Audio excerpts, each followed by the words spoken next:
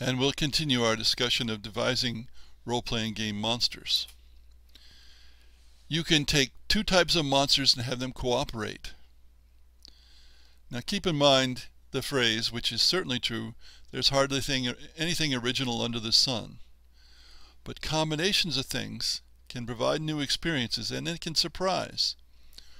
We see this kind of cooperation whenever a monster type is said to normally employ a different monster type as guards. Of course, powerful monsters may enslave entire groups of weaker monsters, and those weaker monsters can nonetheless provide good interference when the heroes show up. We can also take the characteristics from two monster types and combine them into one, and there's a classic line of these: the owl, bear, chimera, griffin, dragon, turtles, and so forth.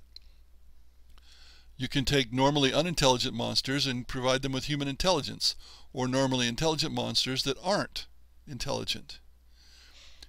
Now, some combinations may not be very believable, and I like believability in games and try to avoid them, but in this age of TV and movie silliness, not too many people care.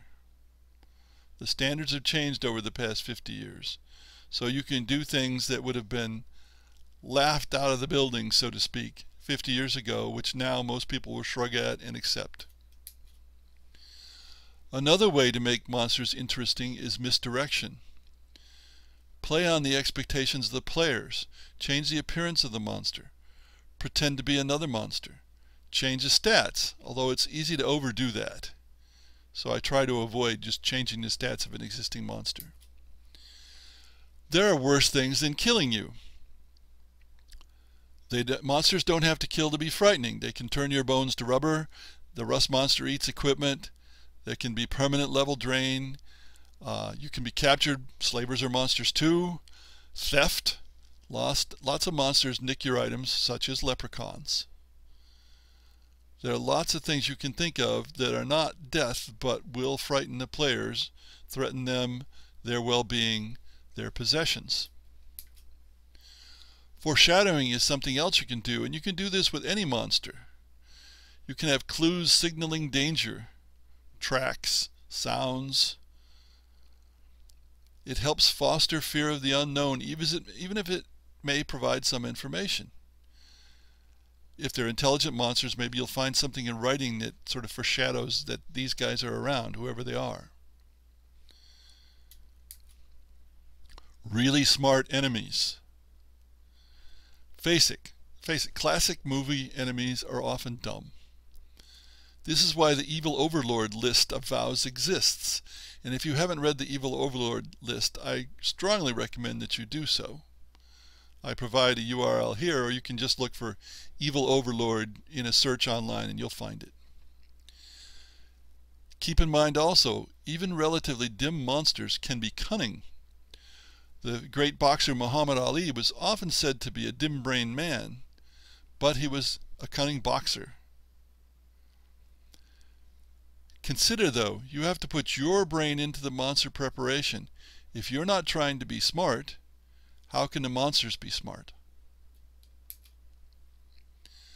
Time pressure is the classic video game way to make monsters more dangerous.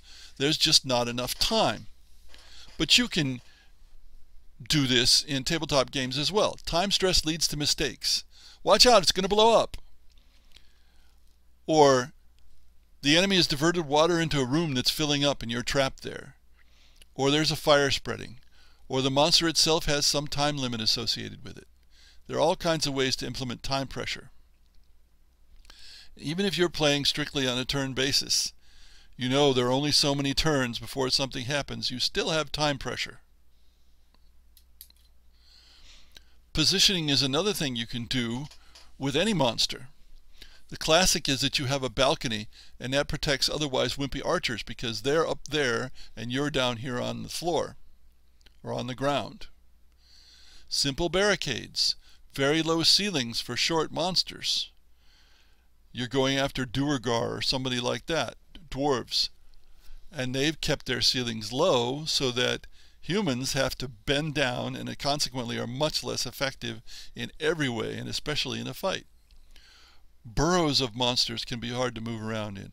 Water barriers can make a big difference. You can think of lots of ways to do this, but you have to think of it. It's not just going to happen.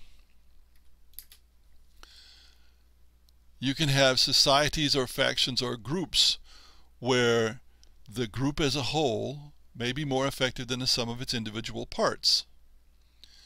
I've often found that a group of monsters, even if individually weak, is more effective than one powerful monster, especially if they're subordinate to a leader that organizes them, a commander or a mastermind. And I believe this is the last one, relentless hordes. Sheer numbers can be terrifying, even if the monsters are individually weak. The Dungeons & Dragons 4th edition minions rule is quite brilliantly simple in this connection. Any damage kills a minion. But you can have lots of them, and they're easy to keep track of because either they're doing fine or they're dead. Now, relentless hordes are the opposite of the video game boss syndrome, where you have an often lone monster that's super tough. But try it. You may find it interesting. Now remember, depending on the game type, monsters have a somewhat different purpose: to scare if it's tabletop, or to kill if it's a video game, or kill it first. But surprise is the key to interesting monster encounters.